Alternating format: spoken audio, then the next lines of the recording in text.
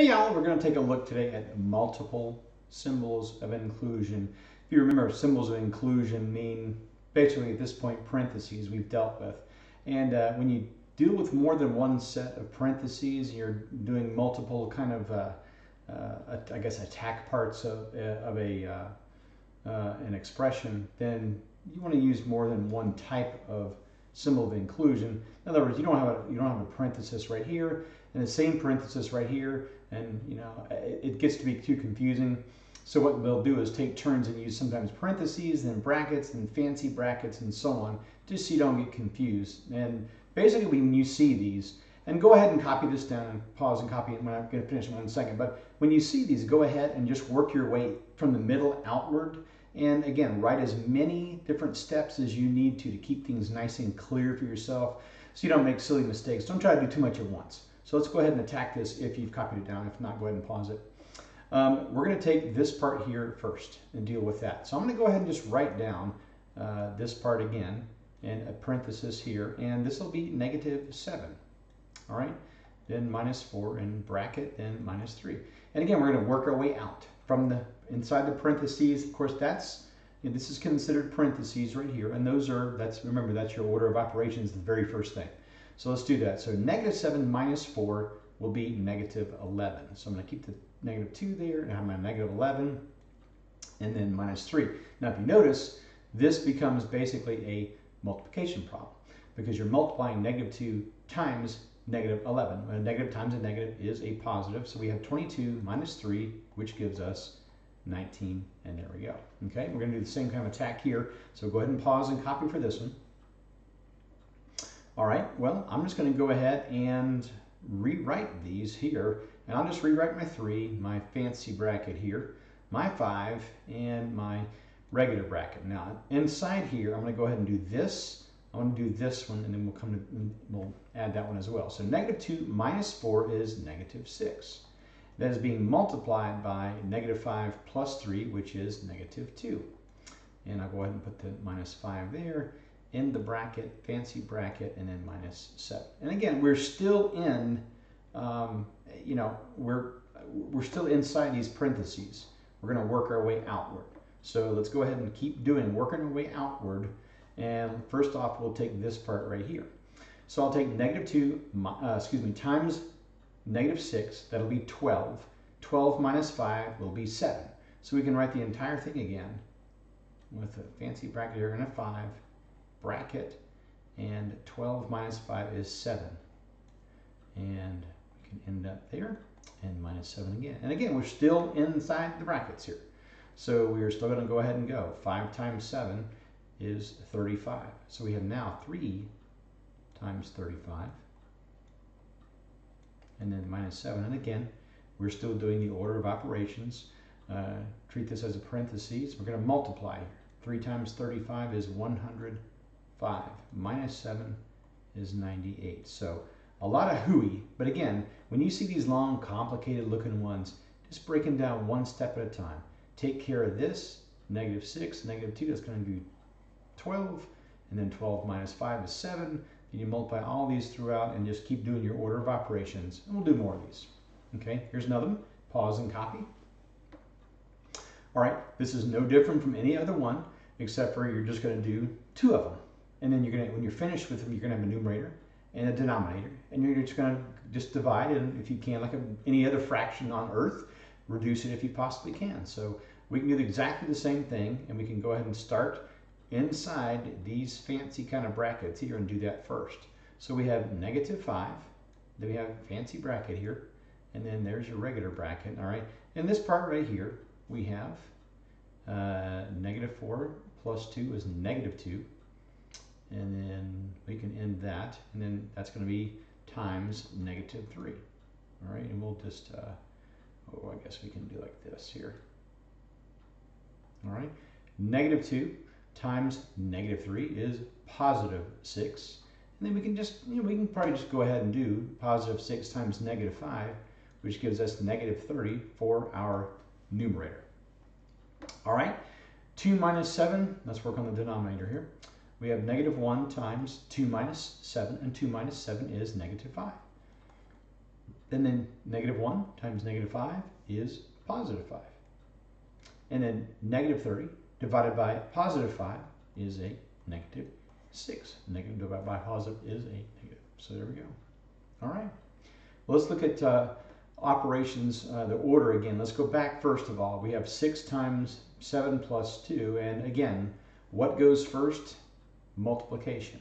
So we're going to go 6 times 7 is 42, plus 2 is 44. And that is, you know, even if we have something like this, we might have 5 plus 8 times 3. Now, which means we're not going to do 5 plus 8 first.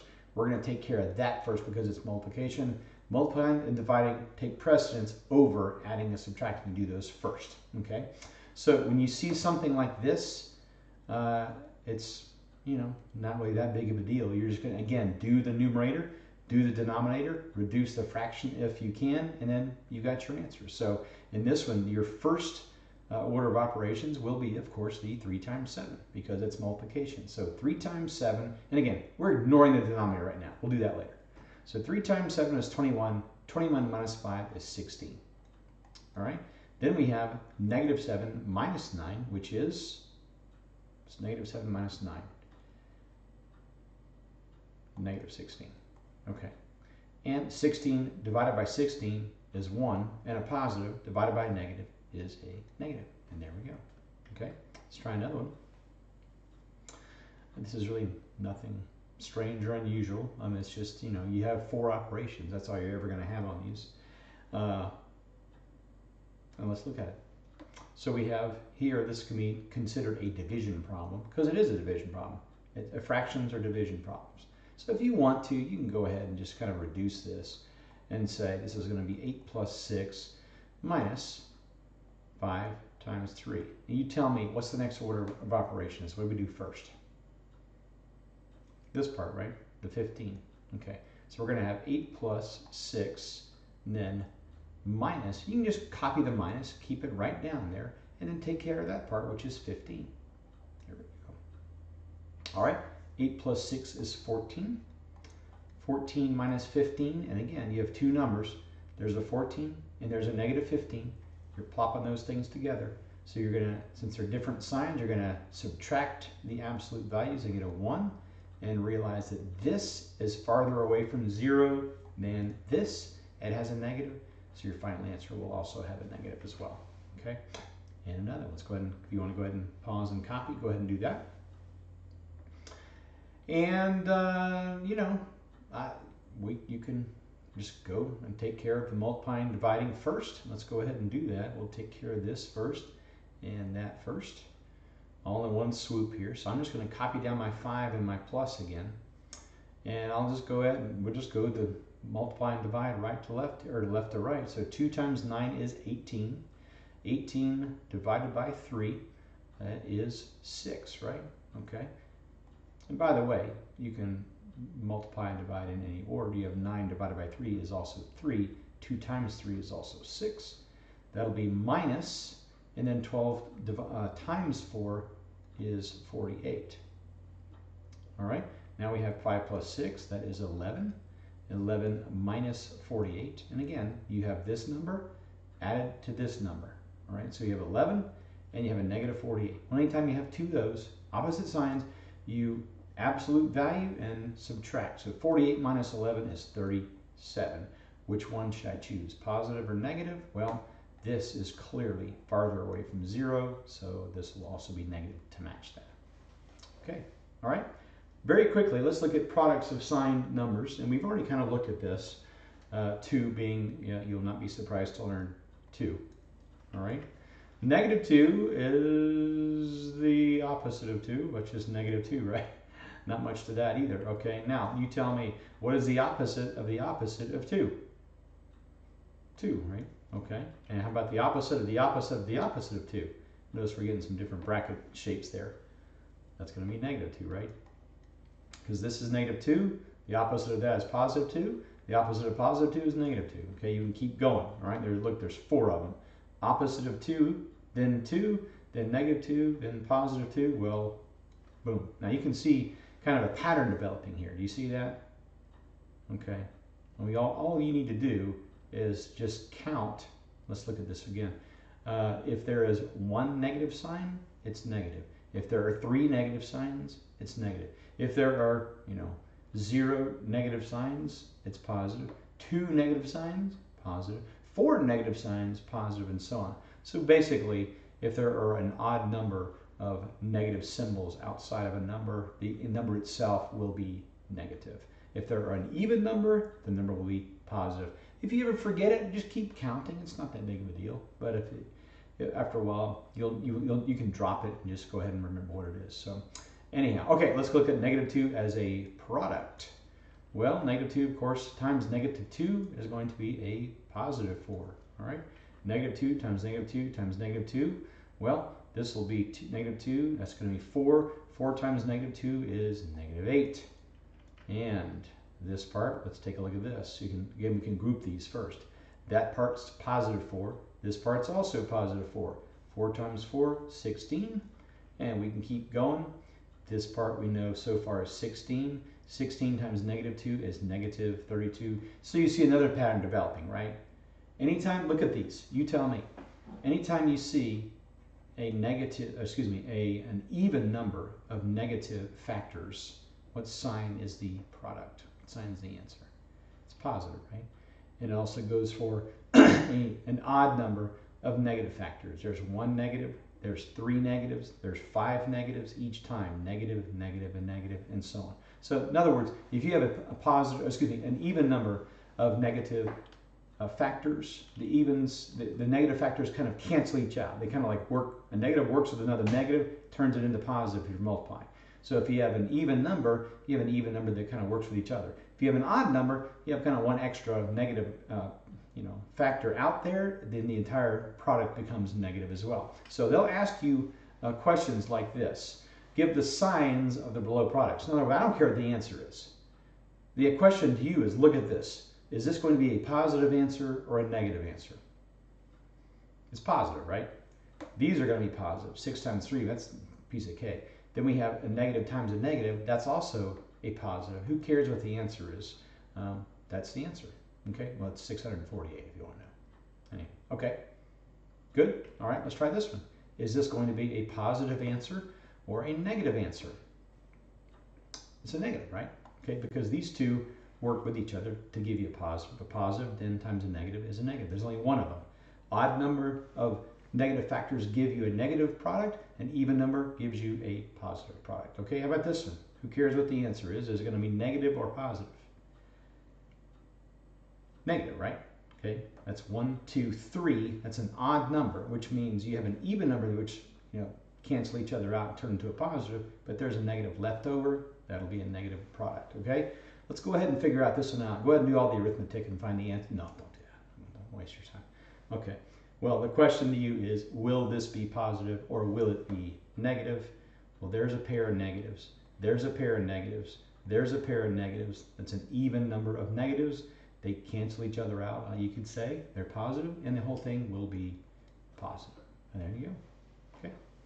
All right, let's look at the practice problem A. Pause it and give it a whirl and come back when you're finished.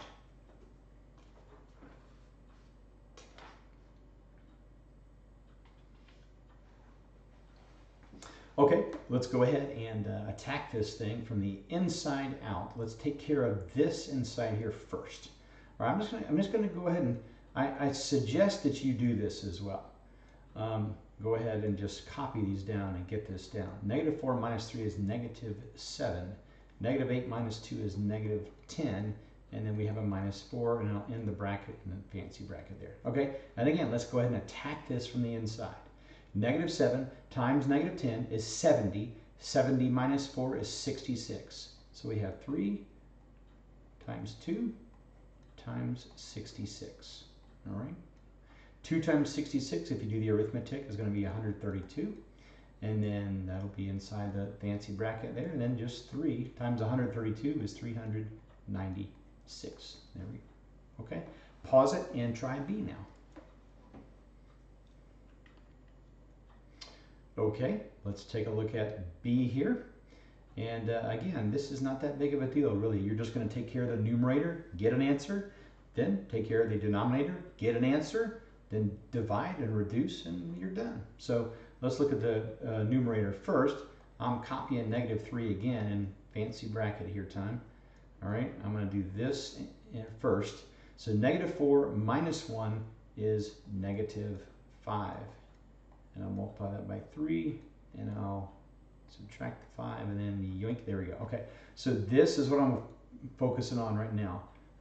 -5 times 3, which is -15. And so I've got -3 times -15, and then -5. Okay, well, a negative times a negative is a positive. 3 times 15 is 45. 45 minus 5 is 40. That's my numerator. All right, good enough. Bottom, 4 minus 7 is -3. -3, so we have a 2 times -3, which gives me -6. And of course, we can reduce this. Of course, each one of those is divisible by 2, and we can just put the whole thing as negative because a positive divided by a negative is a negative. So the whole thing is negative, so 20 over 3, and there we go. Okay, all right, pause it and try C. Okay, C is pretty simple, 36. That's going to be a positive 36 because there are 4 negative factors. Okay, pause it and try D. Okay, D will be 2, piece of cake. There we go. All right, pause it and try E.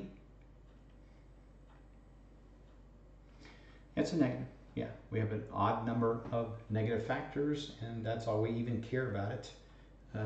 Unless you want to, for some unknown reason, multiply the entire thing. Okay, all right. Have a great day, guys. Hope that made sense, and see y'all next time.